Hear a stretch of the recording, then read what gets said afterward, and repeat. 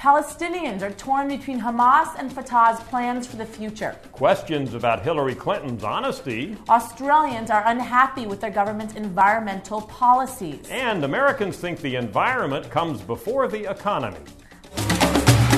I'm Yasmin Vasugan. And I'm Frank Newport. And this is Gallup's Glance Around the Globe. November 11th was the 3-year anniversary of Yasser Arafat's death. Since then, Hamas has won a majority of seats in the Palestinian parliament, causing internal strife between Arafat's legacy as the leader of Fatah and Hamas. Gallup finds that 44% of Palestinians think neither Hamas nor Fatah have a clear plan for the future of the Palestinian territory.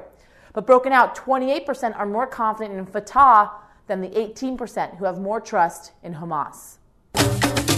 The Hillary Clinton presidential campaign has admitted that it had planted at least one question in the audience at a Hillary Clinton campaign event, such that a certain question would be asked of the senator. Does this play off of an already existing image of the senator as being dishonest?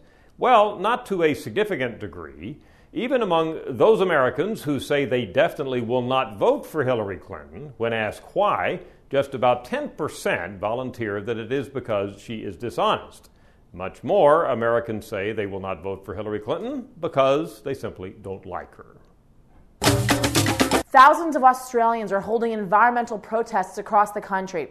The protesters believe the political parties need to take stronger positions against climate change in the upcoming general elections. Gallup finds that 54% of Australians do not think the government is doing enough to preserve the environment. Australia is the only major industrialized country besides the U.S.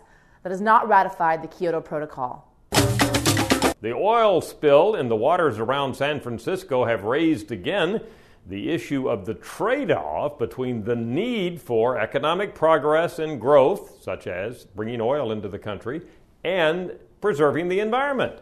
We ask Americans every year which of these two is most important. There have been times when they have been close to one another in the minds of Americans, but now, in our most recent poll this year, over half of Americans say that preserving the environment is more important even than maintaining economic growth.